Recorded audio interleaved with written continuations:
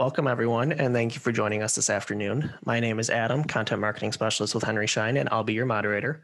Today, we are joined by Dr. Jason Goodchild. Before we begin, I'd like to remind all attendees that today's webinar is being recorded, and everyone will receive the link of the recording in the next week. If you have questions for Dr. Goodchild at any point during the webinar, please type them into the Q&A section, and we will answer them live at the end of the presentation. This webinar is sponsored by Premier Dental, and no CE credits are being offered for viewing or attending this webinar. Dr. Goodchild, thanks for being with us. Take it away.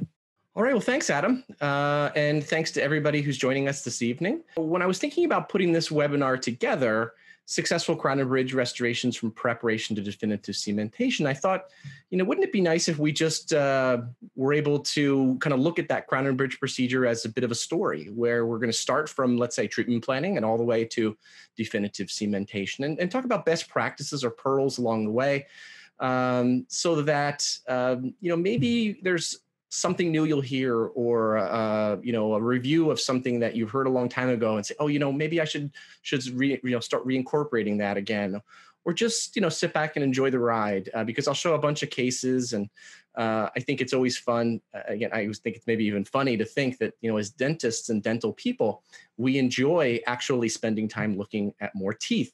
And so I'll show you your fair share of teeth, and I again hope you'll have a good time along the way. My name is Jason Goodchild, and just a little bit of an introduction of me. First, please, that's my email, jgoodchild@premierdentalco.com. And if there's any questions or comments after the webinar, please feel free to reach out via email. If there's something that that you see during the slideshow and you would like to incorporate it into something you're doing, please don't hesitate. Again, I'm a sharer, and so I'm happy to send as much information as you need if there's anything that you might want. So a little bit about me. I am in private practice just outside of Philadelphia. I was born just on the other side of the river from Philadelphia in Camden, New Jersey, and have resided in the Philadelphia area for most of my life. Went to University of Pennsylvania for dental school, and education has really been my passion. And I'm, my day job is Vice President of Clinical Affairs for Premier Dental, and that's fabulous. I get to do so many cool things from new products to marketing to education and KOLs.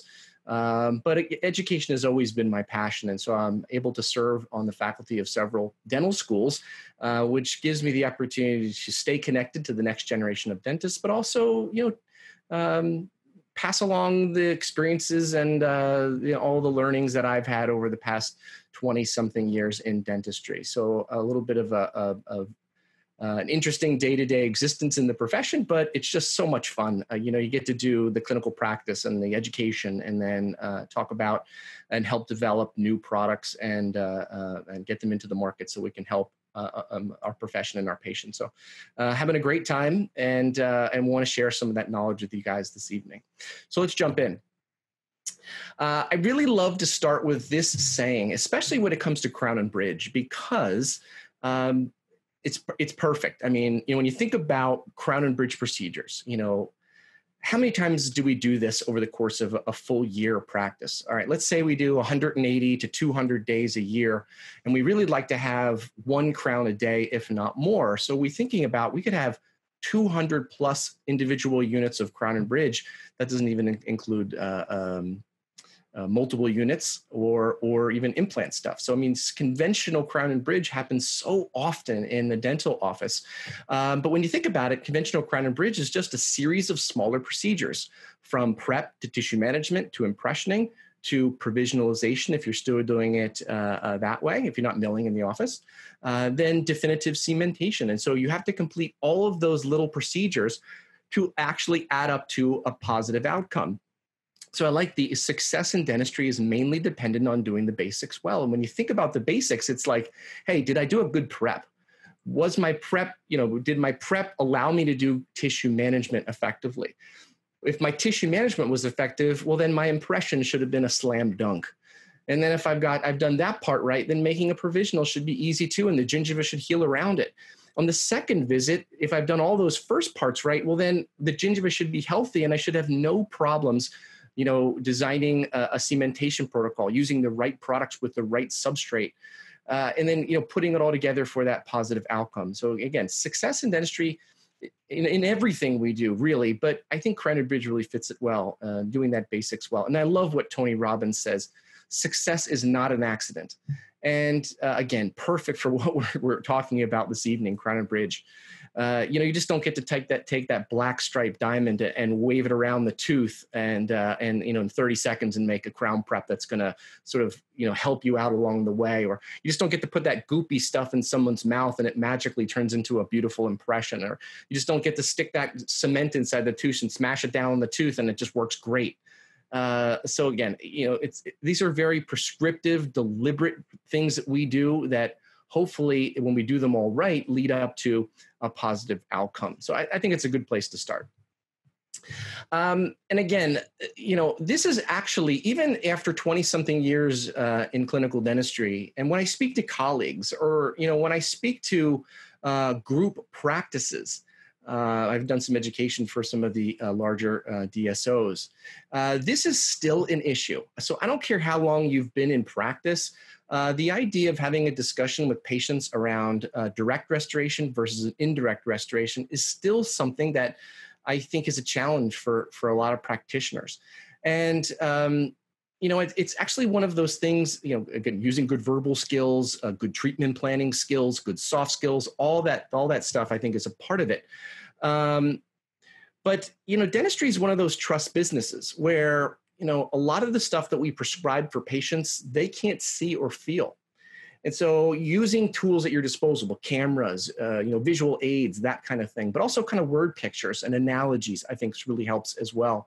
And then actually having some criteria that you try to practice by on a daily basis. Things like, when a filling includes a cusp or it's bigger than 1/2 the intercuspal distance, I'm always thinking about a crown and talking about patients about, hey, if we, this is a filling, it's as big as it can possibly be. When it goes wrong, and all things in dentistry will eventually fail, it can't be filled again. It will need to have a crown on it. So we're starting those discussions early on with our patients, and we're continuing to have those discussions.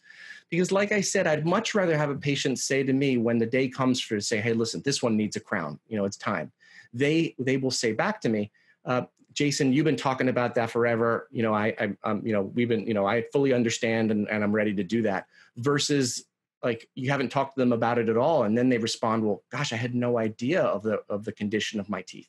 So I'm always communicating with patients about what's coming on the horizon for them, so that when that day comes, they actually are just ready. They're preheated and they're ready to go. And so that doesn't really have a lot of education and convincing or even selling. They understand what's going on with their teeth and what the next treatment steps are going to be. And so when I think about that discussion, indirect versus direct, the most important factor is the size of the lesion and destruction of tooth structure. And when I think about that discussion, I sometimes tell patients, a filling really doesn't strengthen the tooth. The filling only just fills that hole or the missing space that we had to take away or was taken away by fracture. But if you have to gain strength, meaning the tooth needs more support, we're really not talking about direct restorations, we're talking about indirect restorations. And I think a lot of people will understand that when you talk to them about like, hey, 75% of this tooth that is above the gum line is a restorative material like silver or plastic. It's just not that much left of the natural tooth. And again, if it's an important chewing tooth or it's, your first molar on a side, those are important teeth. And I think patients begin to understand those biomechanics is that, those little teeth, they're not as effective as those bigger teeth in the back for chewing. And I love the saying, I don't know who said it, but it's back teeth are for chewing and front teeth are for show. So it's this idea of, hey, we're going to protect those back teeth. And sometimes it means we have to cover them up to protect them. And additional factors that may necessitate, again, I love cameras, I love visual aids to take pictures of teeth so that people can understand what's going on. And we look at the teeth along the bottom there, it's obvious that all of them definitely need crowns. And maybe even multiple crowns in some cases. But, additional factors that may necessitate the need for an indirect restoration, large failing restorations, cracks, symptomatic and possibly even asymptomatic. Endodontically treated teeth seems to be the slam dunk. Whenever people get an endo, Seems like automatically they're treatment planned or scheduled for a crown. Cuspal fracture, especially in the posterior, aesthetics. Okay. And then we have to think about how to put it all together. When we can sit down and we talk about our patients to our patients about, do they need a direct versus indirect restoration? And then when we, or get them in the chair to actually perform that indirect procedure, let's just call it a single crown, because that's a very, very common procedure. In fact, according to the American Dental Association, in a restorative dental office, the two most common procedures are a class 2 composite and a single unit crown. So it's something that, again, 180 to 200 days, you may be doing 200 single crowns or more. In fact, the last year I actually kept up on this and kept stats in my office. It's been a couple of years since I got that granular, but it was 406 single crowns in a year was the last time I kept track. So again, I'm not trying to boast or anything, but it's one of those things that we do so often. It should be cruise control. But part of that cruise control for crown and bridge should be the understanding that so much goes into it, and we need to do each one of those steps effectively. Otherwise, it's not going to lead up to a whole. So what about that first visit? If you think about a first visit, is it 45 minutes? Is it 60 minutes? Is it 90 minutes for a single unit crown? You need to prep the patient, get him into the chair. And then during these times, there may be additional infection prevention measures we want to take. Provisional matrix impressions, so we're making them provisional. Anesthesia, this is sort of a rate limiting step. We have to get good anesthesia or it can't proceed. Make a tooth prep. We have to manage the tissue, make the impression either conventionally with impression material or with scanning, then provisionalize, and then cementation of the provisional. So there's a lot to take place during that 45 to 60 minutes. And again, getting all of those things right is the key. And again, I get all these little sayings, and I'll give you another one, which is efficiency in dentistry. What does efficiency in dentistry mean to you? What does it mean to me? It means, for me, working quickly, but also getting it right the first time. So if I'm going to be doing my prep, I want to make sure it's right and I don't have to go back and touch it up. And tissue management, do I need to use cords and paste and a comp cap? Do I need to throw everything at it to make sure it's going to be right so that I can make my impression perfect on the first attempt?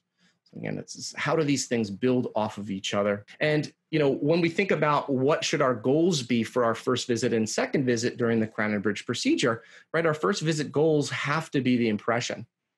You can't move on to the next part without getting a good impression. And then, of course, the second visit is actually getting that crown in the patient's mouth. Oh, and by the way, if they pay their bill, that would be wonderful too.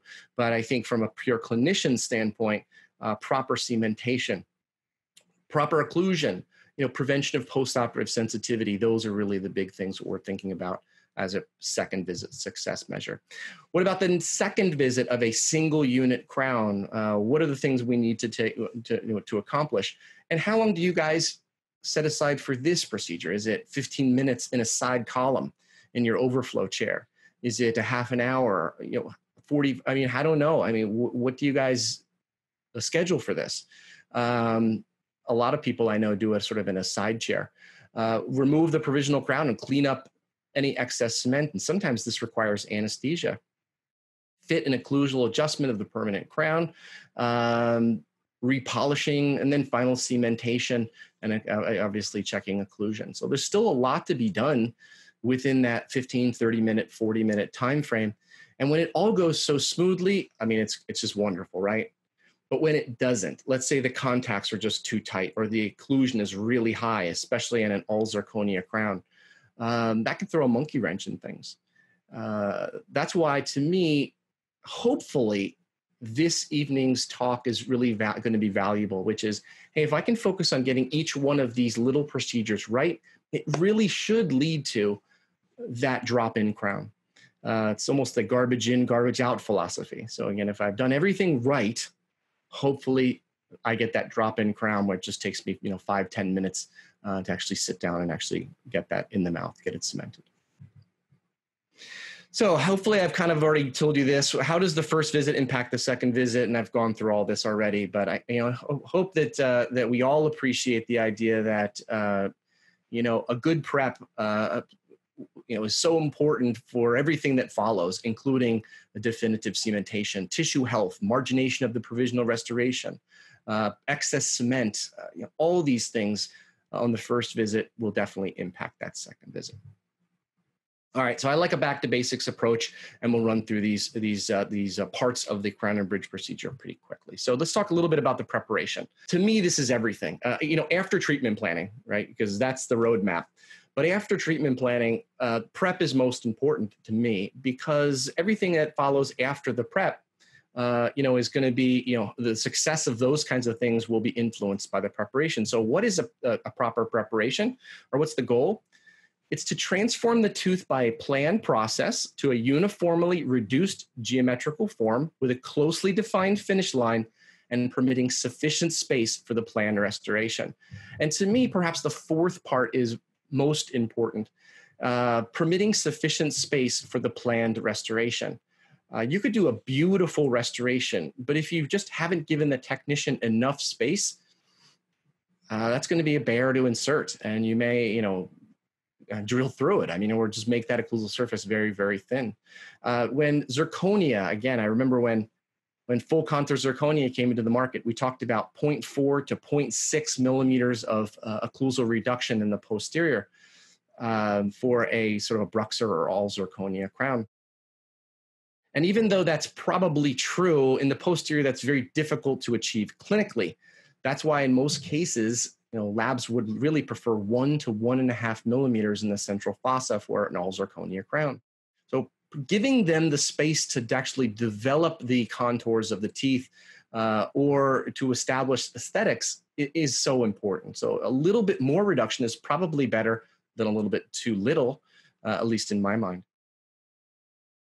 And when I looked at, this is one article from JADA, and this slide was, I originally made it when I was speaking to a DSO, and they wanted me to talk to their younger practitioners about, all the problems that they were facing and how we could troubleshoot and getting them to think about their preparations.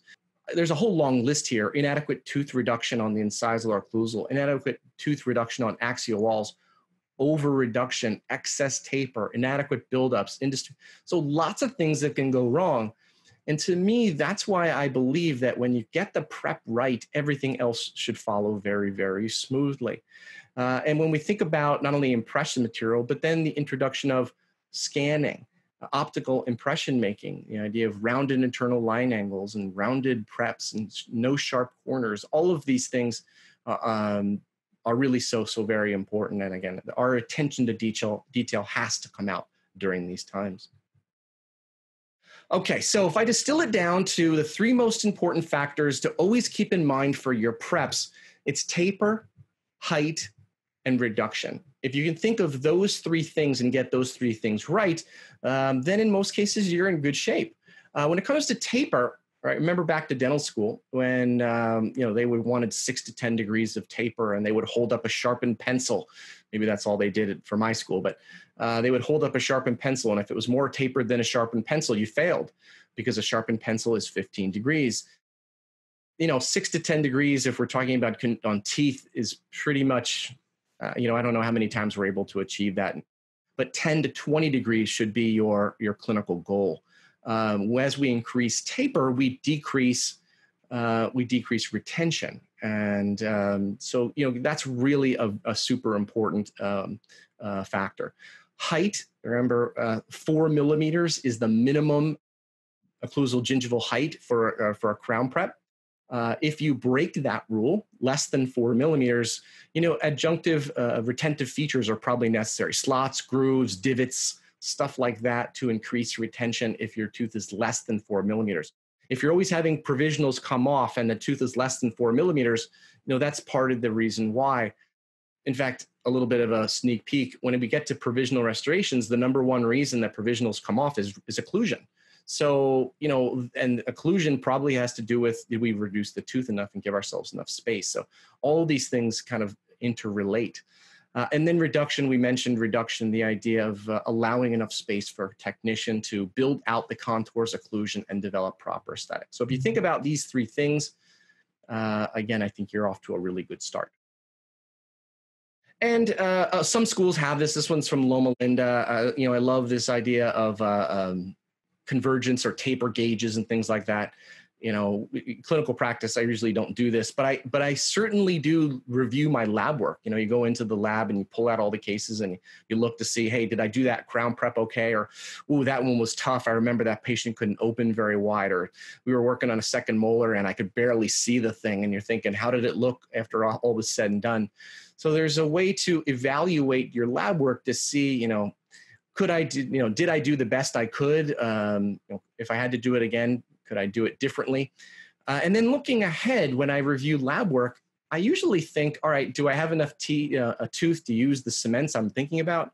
Do I want to use glass ionomers? Do I want to use resins because I need more strength? So again, it keeps that planning process going as a part of reviewing your cases. That's just me. I enjoy doing that sort of thing. Have you ever gotten a crown off that looks like this? An anterior tooth where a crown keeps falling off and you see that prep on the left and you see it's, kind of over tapered and a little bit short. And you think to yourself, well, how should I fix that? And the way to fix over tapered preps is to parallel them specifically in the gingival third. And as you can see on the picture on the right, I didn't do much when it comes to, I didn't reduce it anymore, obviously. And I really didn't do anything else but maybe square it out along the incisal edge a little bit. But what I mainly did was to achieve better parallelism or decrease taper in the gingival third of the preparation. And I took what was an over-tapered prep to a very nicely retentive preparation just by reprepping that finish line, essentially, changing it from a sort of a beveled prep to a chamfered prep. And one of the, there's lots of burr companies. I'm going to give a plug to Premier and just say, hey, we've got solo burrs, which they've got 150 shapes. They come in individual packs and sterilized for use, wonderful tools. But I also want to show you this case.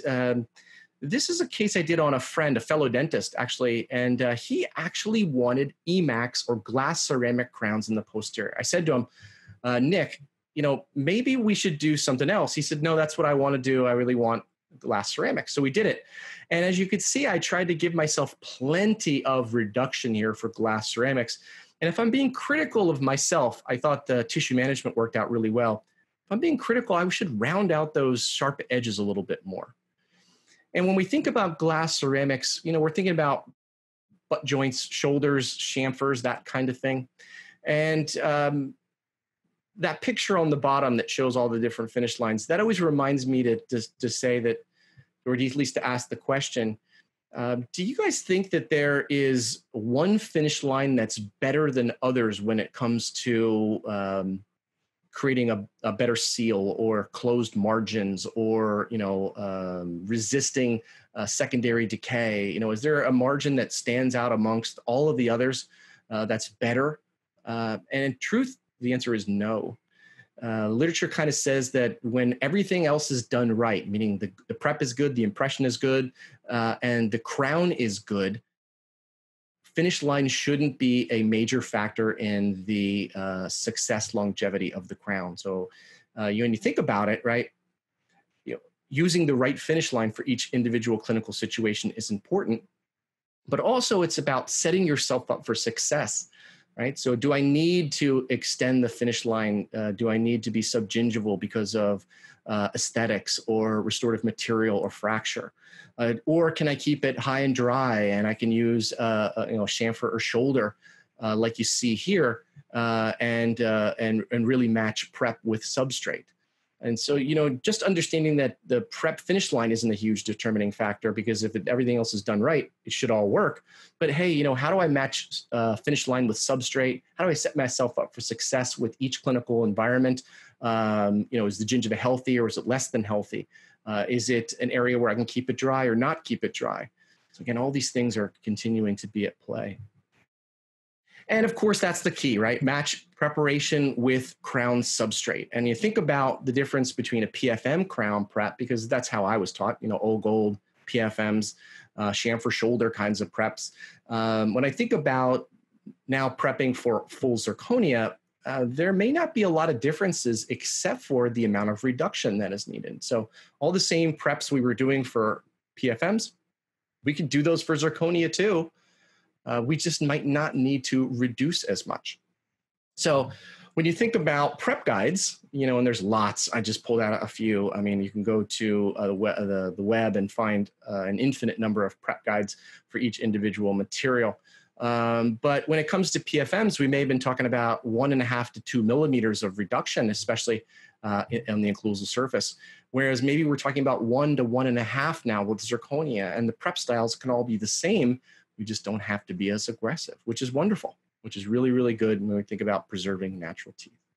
And again, just more pictures of zirconia versus PFM versus glass ceramics. And like I said, major difference between PFM and zirconia preps really could come down to amount of reduction. Again, we're developing reduction or creating reduction based on the kind of material and then also the aesthetics that we need to provide. If we're talking about glass ceramics, you might need more reduction to actually change color if the stump is very dark. Even using opaque cement might not be enough, but using a little more reduction so that they can develop the color in the material itself is actually something you may have to do. Okay, so as we talk about all these factors, this was a case we did a long time ago. Excellent preparation design gives the laboratory technician the opportunity to create the beautiful aesthetics. And you could see I try to do everything just right. Prep was perfect.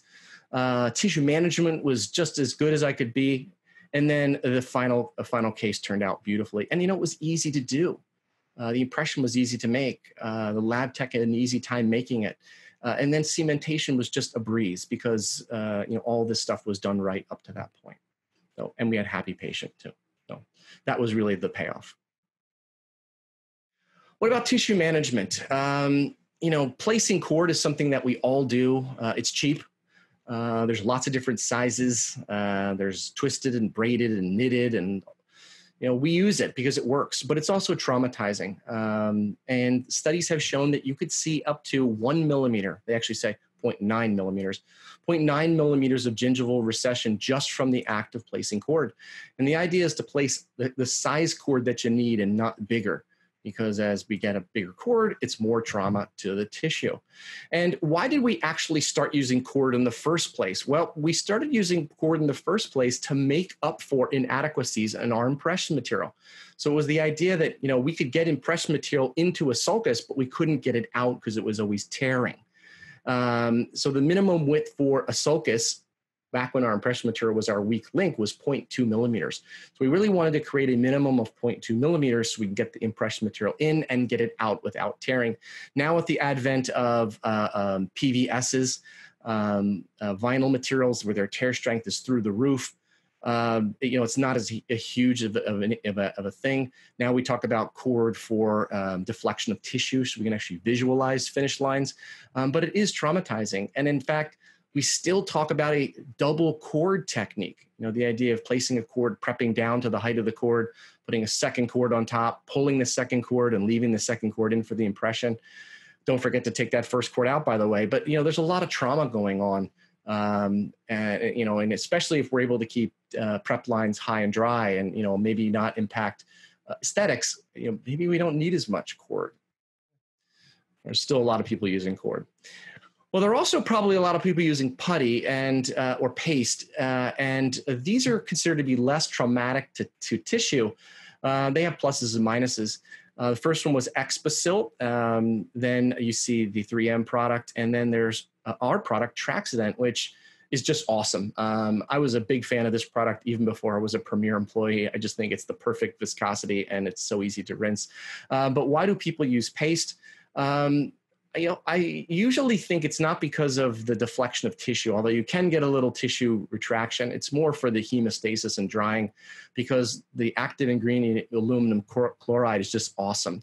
And in a clay system, these are all clay-based, you get even more absorption by hygroscopic expansion. Just a really, really neat products. They do add some extra cost to the whole thing, but again, if the impression is our goal and we can't move forward without the impression, I'm throwing the whole kitchen sink at it. I'm going to use the cord. I'll use the Traxident. I'll use the comp cap. I'll do everything, retraction cap to make sure I get it right the first time.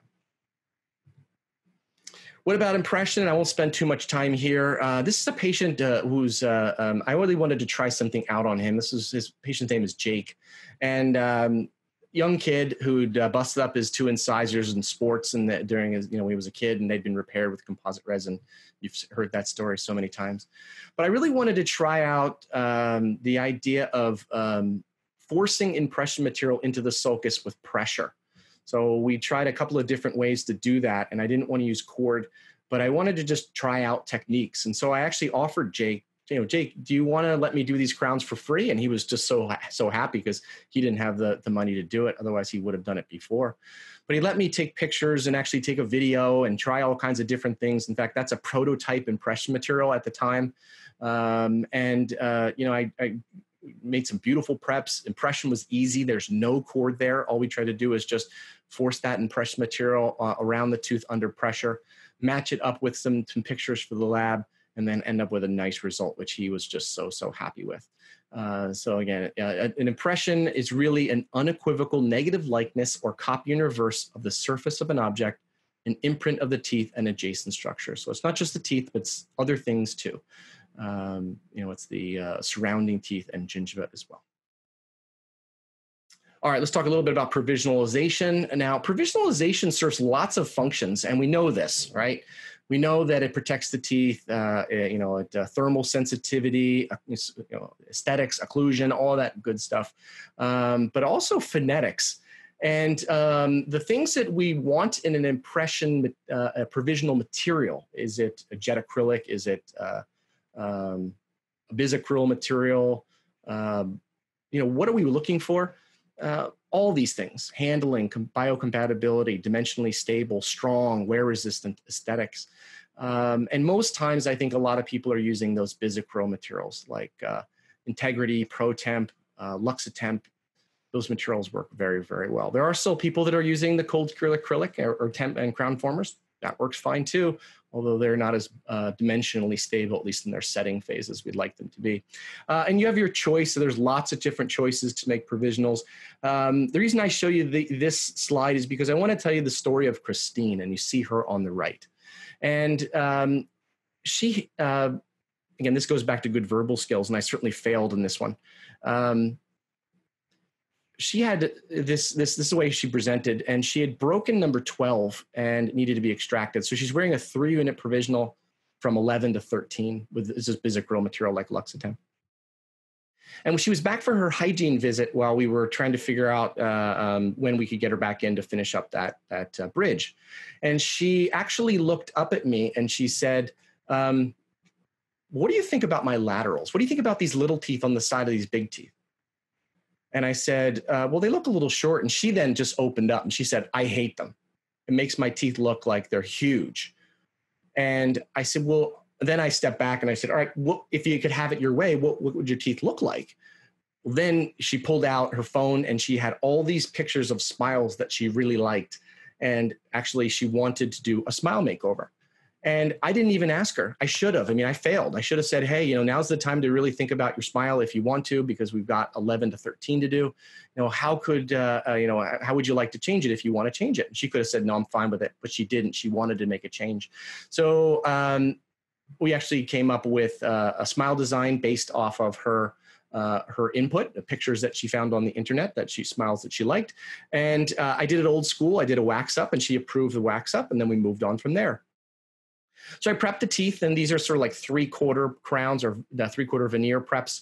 And you could see how much care I took with these preps. And, there's no cord in there or anything. That's just, the preps on the day we made them. And I used a bisacryl provisional material. And on the bottom, you can see that's 1-unit provisional from 6 all the way to 13, with 6 to 10 being basically veneer preps or 3/4 crown preps. I thought, oh my gosh, this is fantastic. I'm never going to get this again. I got to take a picture of this. This is awesome. I can't believe it's in 1 unit. I thought for sure I'd break it. It'd be multiple units or whatever. And I was so excited, and I'm beaming along. And then I realized I don't have a clear temporary cement. Oh, I said, oh my goodness, this could actually go sideways pretty quick. But that's all I had at the moment. So, I mean, I didn't lock it on, so I had to use a cement in this case. And that's the cemented case. And I was, oh my gosh, that looks terrible. And I almost didn't want to show the patient, her name is Christine, but I had to because Christine was, and she still is, an on-air TV news personality in my town, in my area. So I can watch her read the news. And I'm thinking, oh my gosh, this is terrible. You know, people on the TV are going to see her teeth and they're going to, this is the end of my office. So I sat her up and I sort of sheepishly gave her the mirror and she goes, oh my gosh, that's awesome. I love it. I was like, whew. I knew at that point this was a slam dunk. I could do anything for the final restorations and she was going to love it because at this point, that's just terrible. So she leaves the office and that was sometime early in the week. I get a call on Friday afternoon and she says, Jason, we have a huge problem. I said, what's going on? She says, I've got to go on air in a couple of hours and I'm lisping. I said, oh my gosh, I think I know what's going on. Can you get to the office right away and we'll fix it up? So she did, and we were able to change the contour of the provisionals, and so everything was fine. And then we went on to finish the final case, and that's the final case. That's just glass ceramic restorations. But really does help always remind me that provisionals serve so many functions, not just protection and function, but phonetics is a big part of it as well. So I'll never forget Christine. What about cementation? Well, lots of different provisional cements, and you got to understand that there's so many categories. There's resin-based, zinc oxide eugenol, zinc oxide non-eugenol, and then there's polycarboxylate, which a lot of people consider to be a provisional cement. Our cement, Next Temp, it's got all the good stuff. I mean, it's got potassium nitrate and chlorhexidine and fluoride for all the prevention of sensitivity, and it's resin, so it's strong. Then there's Tempon, which is a fantastic product for ZOE. And then there's Temp Grip from Dentsply Sirona, which I really like. So you can pick the right cement for each individual clinical situation. And the way I think of provisionals is as a blueprint. So think about this case. This case's name is Matt, and he's a young guy. He's like 20 years old. And he's got retained baby teeth. He's got congenitally missing teeth. And we went around and around with him and his family for like 6 months on treatment planning. How would you treatment plan a case like that? Was it implants? Is it,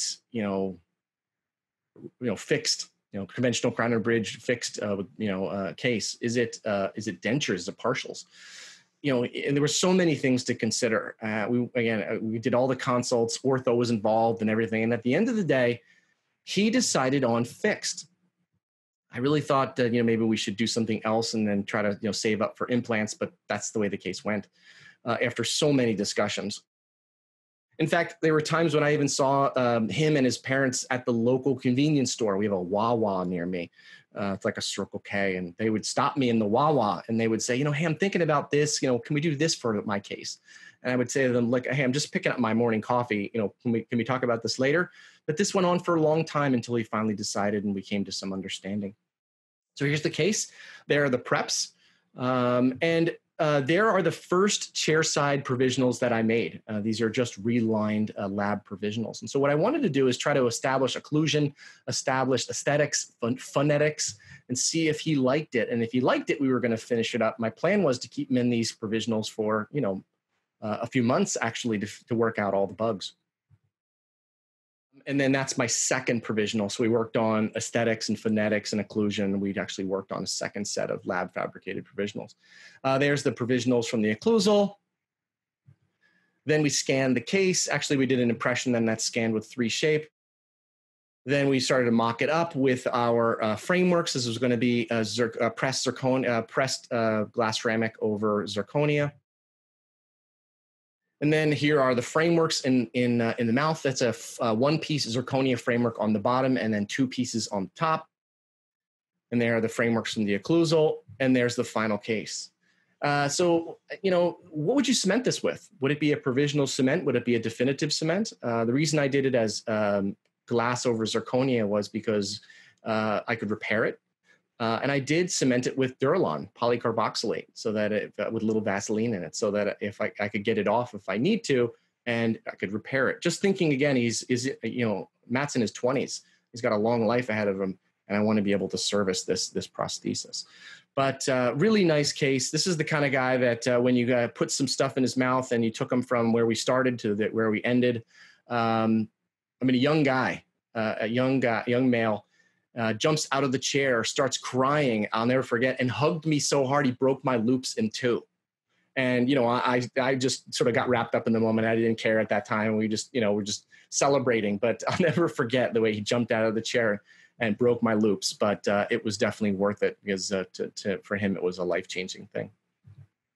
All right, let's take a last look at definitive cementation as our last part of the journey.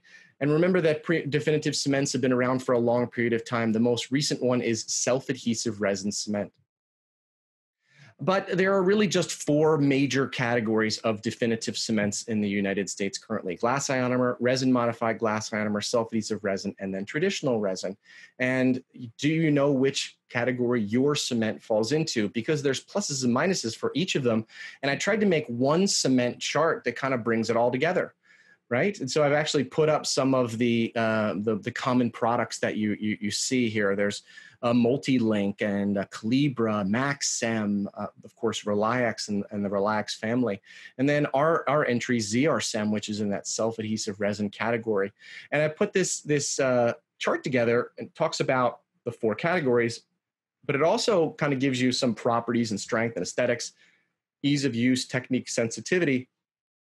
Recognizing on the right side of the graph where resin is involved, you get aesthetics and strength. On the left side of the graph where it's glass ionomer, you get ease of use and potentially like fluoride release, maybe even moisture tolerance. On the resin side, you need isolation. So ease of use isn't as good. So there's these trade-offs when it comes to cement. And then when you factor in the substrate, you realize that, okay, if we're going to be doing resin, we probably need to be thinking about when you think about glass ceramics, you probably need to be thinking about resin. And when we do zirconia, you probably could use anything you want depending on your prep. And then what makes it even more confusing is how do you treat those crowns? Well, remember for glass, silica restorations, we need silane. What about zirconia? Well, we don't use silane and we don't use hydrofluoric acid, but we may use like a cleanser, like an Ivoclean or something like that. We may use sandblasting for zirconia. We may not do that for glass ceramic. And so it just gets very confusing with cementation. And if I had to kind of have some fun with this graph, I've added in here some strength, recognizing that self-adhesive resin maybe be that Goldilocks category where it's strong enough, but also gives you a little bit better ease of use. On the GI side, not strong, but easy to use in fluoride. On the resin side, strong and aesthetic. So picking the right cement, based on your substrate and clinical situation is very, very important. And I've tried to put some buckets together. On the glass ionomer side, I mean, the Fuji products are fantastic. Reliax Luting, really nice products. I love Doxa, the Ceramir from Doxa, or Calibra Bio from Dentsply Sirona. Really neat products, some calcium aluminate materials. Then on the resin side of things, there's just so many choices. My goodness gracious. I'm going to show you a case of our new ZRSEM and tell you why that's actually one that you probably should consider. But so many choices on the resin side. Again, the usual suspects being sort of the Reliaxes and the Multi-Links and the Maxems. There's so many. My gosh, there's just so many. So as a tool, I've also developed the idea of a stoplight approach. All right. So, the idea is that wouldn't it be nice if you had some way to say, all right, this cement probably is good for that clinical indication? And so I tried to put together some tools where we have some, it's a retentive prep along the top. For your PFMs and your zirconia, you can probably almost use anything. When you get into all ceramic, you probably need the strength of resin. Inlays, onlays, you're probably not using glass ionomers, you're using resin again. Then when you get into the non-retentive prep, it's a whole nother ball game. But we're assuming that we have a retentive prep. This may give you some indication about what cements may go with what substrates and what clinical situations. On the top graph, it's interesting to note that the self-adhesive resin kind of gives a yes to everything. Now, you certainly could do traditional resin, which means you're doing a separate bonding or adhesive step where your PFMs or zirconia for max strength. But does it just add more procedural complexity? Does it increase the time you need isolation? So yeah, you could certainly do traditional resin, but maybe you just need the ease of self-adhesive resin in those cases. Let me just show you a quick example. Again, if I think about all the crowns we do, aren't they first molars? All right, aren't they 3, 14, 19, and 30? Those are the ones we do most often. So I just picked an example of tooth number 30, and I used our ZR-Sem. Why is this new cement so nice, and why do we like it? And why am I going to spend like 10 seconds telling you about it? It's because it has all the good stuff in it, right? It gets the easy handling. It gets you the shades you need, but it has the 10 MDP monomer in it, which really has been shown to work so well with zirconia, and that's hence the name, ZR-Sem. No refrigeration needed. It uses a different catalyzing system and good shelf storage of 2 years. We also use barriers. This is kind of a new thing for us at Premier, the idea of, and I think it's a wonderful time to consider barriers. The idea of these are polyethylene plastic coverings to cover everything in the office, essentially, all the things specifically that can't be reprocessed in the sterilizer. So our syringes, our etch syringes, our flowable syringes, our cement dispensers and syringes, all that stuff we can use with disposable barriers on top. All right, so here's the sleeve it with the ZR-Sem that I was going to use in this dual barrel syringe. And there's my final prep on tooth number 30, and this is an all zirconia crown. Here you see the crown right before I put the cement in, and you can see the dye. Now, what did I do to the crown to increase retention? Well, I recognized that it was a bit of a short prep, so I added those grooves, mesial and distally, to add a little bit of extra retention. Then with any dual barrel syringe, you should always be bleeding the syringe twice. So once without the tip and then once through the tip. After I put it into the barrier, I then can dispense it onto the pad, then right into the tooth, right into the crown. And a little bit of a pro tip, I actually prefer that I add a little extra cement in there, because with resin cement, I like to have a little excess to make sure I can get it off easier. I can see it and then get it off. And there's the crown seated on the tooth. And you can see I've got that little thick band of excess. I mean, on part of it, that's a little bit too much, but I really want to have a band of excess around the whole tooth to make sure that I can see it and get it off, but also ensure that I've got all the inside covered and the margin is properly sealed. And then I can tack it. And in this particular resin cement, I can go up to 3 seconds on a side. So 3 seconds buccally, 3 seconds lingually. And then the beauty is that picture right there. That is awesome, where I can just peel it away in one big piece. So easy, still rubbery, and then I have the dental assistant put her finger over it, and I can floss mesially and distally, and I'm good to go. Now, the last thing I'll tell you with self-adhesive resin cements, especially when it comes to non-light transmissible crowns, is that not a lot of light gets through zirconia, somewhere between 10 and 20%, on your best day, depending on thickness. So after you zap it with the light, buccally and lingually, it's important to stabilize the crown and let it sit for the full setting time. In this case, ZR-Sem uses 4 minutes from the start of mix. So I bite on a cotton roll, stick, whatever, until full set, and then you know that you're not going to have a problem as the patient's walking out the door, and then they have the crown in their hand because you didn't let it set underneath that non-light transmissible material. All right, couple last things. We'll wrap it up pretty quickly. Matching cement with crown. I mentioned some of this stuff before. Hopefully this is all review. The idea of a glass restoration needs silane, hydrofluoric acid and silane for glass. For zirconia, there's no hydrofluoric acid or silane. It's usually like a cleanser like Ivoclean, maybe a metal primer. In this case, we just introduced a new metal primer, universal primer from Premier, but you may have heard of like Z Prime and Monobond and those kinds of things.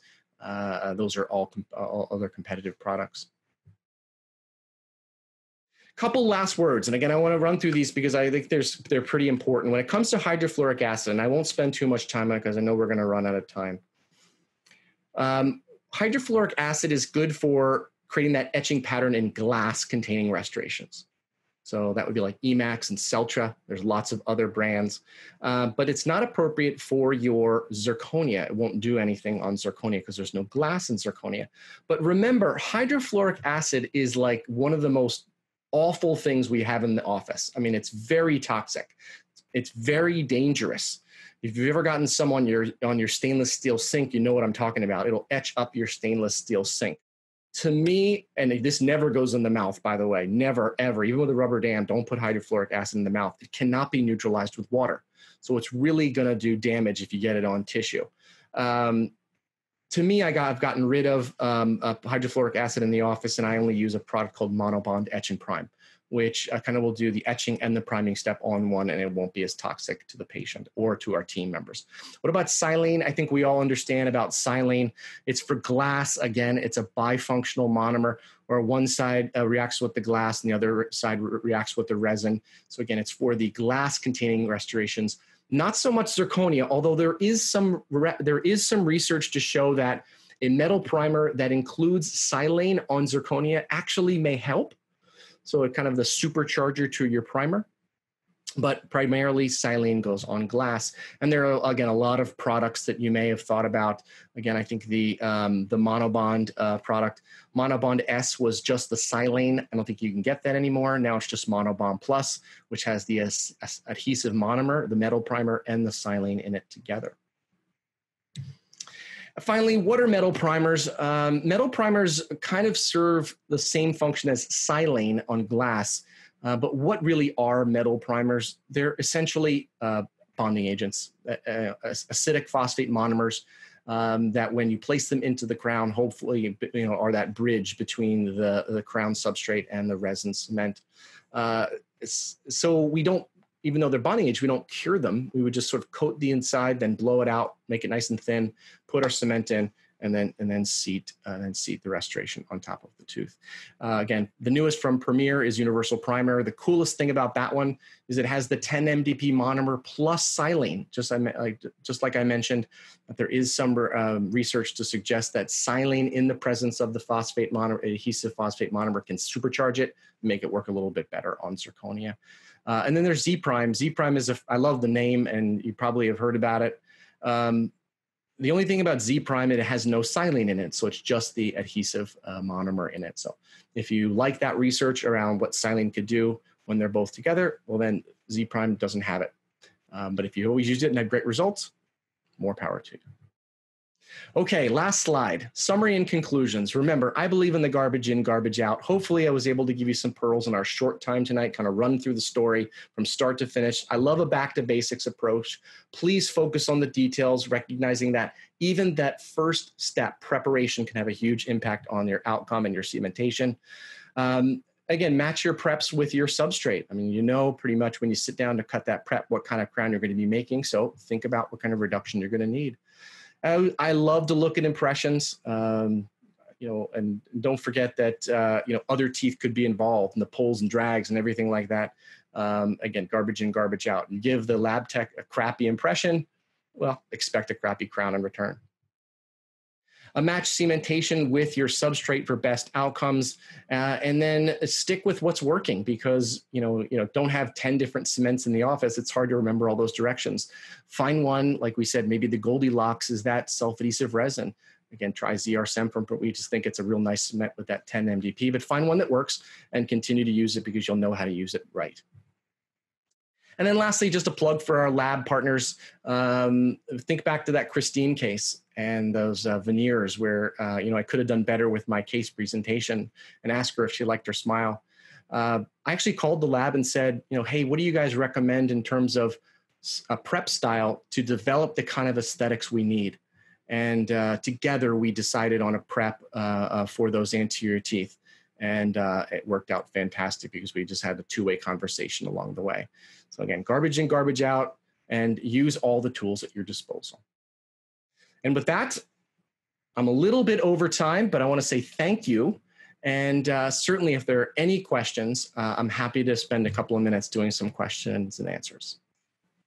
Great, thank you. We do have a couple minutes left and some questions. Wonderful. The first one is, how did you change the temps to stop the lisping? How did I change the temps? Well, it could have been thickness. I think in her case, it wasn't length. Could have been length, but in Christine's case, it was thickness. And so buccal lingual thickness was the problem. I needed to thin out the incisal portion of the provisionals. Yeah, that was a neat case. The other part of that I didn't mention about that case is that as a part of her work at the TV station, she was blogging. She was blogging the whole experience, and so she even mentioned me by name in the blog, and kind of was blogging her whole journey towards her new smile. And so I was just sweating bullets on that one to make sure that we gave her exactly what she wanted. And she was super happy because I know that she was going to slam me if I didn't make it right. How do you change the temps if a patient is hissing air through their teeth? Say that again, Adam. Is it would I or have I? Both. Is it, yeah, certainly I would. I think if maybe if your interproximal spaces are too wide. This isn't a huge I think it's more of an issue when we have to like Matt or Christine, where I was changing shape and contour dramatically. But if you're using for single unit crowns, a matrix impression, so you have a relatively intact tooth and you make an impression of it, and then what you're going to get is a provisional that's pretty close to the existing contour that they came in with. So in those cases, it's not a huge problem. It's the other times when you're changing, rotation and you're changing length and you're just changing a lot in terms of the shape of the teeth. But yes, I've had to do that. And don't forget, for that Matt case where he had all those congenitally missing teeth, it was my intention to keep him in provisionals for a while. I mean, I made biotemps from Glidewell, and to really work out aesthetics, phonetics, occlusion, get all those things worked out so that when we actually went on to the final prosthesis, it really was just, I had everything done and I didn't need to worry about too much. And it worked out great. Matt, I still see him at Wawa, and he still smiles at me. And from time to time I re-cement it, but that gives me a chance to clean it out and make sure he's taking care of it. But it's really working quite well. And I think we're about, I want to say I'm probably 6 or 7 years in on that one. So all things good so far. Can you share your technique of registering good crown margins on an impression? Wow. I don't even know if we have enough time for that one, but so I think it starts with, you're going to register good crown margin on an impression. You have to actually get them in the prep. I mean, you have to develop them as a part of your prepping. And to do that, you got to use, to me, I like using new diamonds. That's why I showed Solo, because I really don't like using older diamonds that, aren't cutting efficiently. And again, I don't have a 15 burr block that I'm choosing from. I just usually have just a few, but you got to get your prep right in order to be able to record it, right? If you don't have good finish lines in the prep, how can you record them, because they're not even there? To me, I also think that, I use medium or coarse diamonds most of the time, but I end up using fine diamonds for those last few times around the tooth so that I can really be crisp with it. So I use different grits. And recognizing actually that there's some literature to say that a smoother prep actually works better for cementation, especially if you're going to use resin. So this idea of a smoother prep actually is easier to bond to and probably develops better bond strength. So to me, I like a medium coarse for most everything until the end. I'll use a fine diamond. And then one other technique for impressioning that I think people get a lot of confusion about is if you've ever actually placed wash material into the mouth and blown air on it. Why are you doing that? You probably don't need to do that because of the hydrophilicity of common impression materials now, like the vinyls have come a long way, and then the ethers have always been good in that respect. But why do you blow air on your impression material when you place it in? A lot of people think it's sort of driving impression material down and into the sulcus. But in fact, that's not the reason you're doing it. You're actually creating uniform surface tension or breaking surface tension so that things flow better. So understanding your techniques, why you're doing the things you're going to do, proper tray seating, using the right materials, meaning, hey, am I using super fast when I've only got 30 seconds of working time versus more of a fast or a regular set, which gives me a minute to a minute and 30 of working time.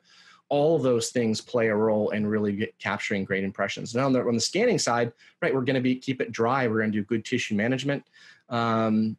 And we're going to make our internal line angles rounded and all that good stuff. So there's so many things to think about, but to me, it's always a back to basics. All the things we learned and then we started skipping. if the important part of that first visit is getting the impression, I'm going to do everything in my power to make sure that I get it right the first time, and that we can record it perfectly. Great. Well, 1 hour on the dot, so that'll do it for us tonight. I would like to thank you, Dr. Goodchild, for your insightful presentation. If anyone has additional questions that we were unable to answer, please feel free to email us at webinars@henryschein.com, or feel free to email Dr. Goodchild directly. Everyone attending tonight's webinar will receive a link to view the recording in the coming week via email. On behalf of Henry Schein and Premier Dental, thank you all for attending, and have a great night. Thanks, guys.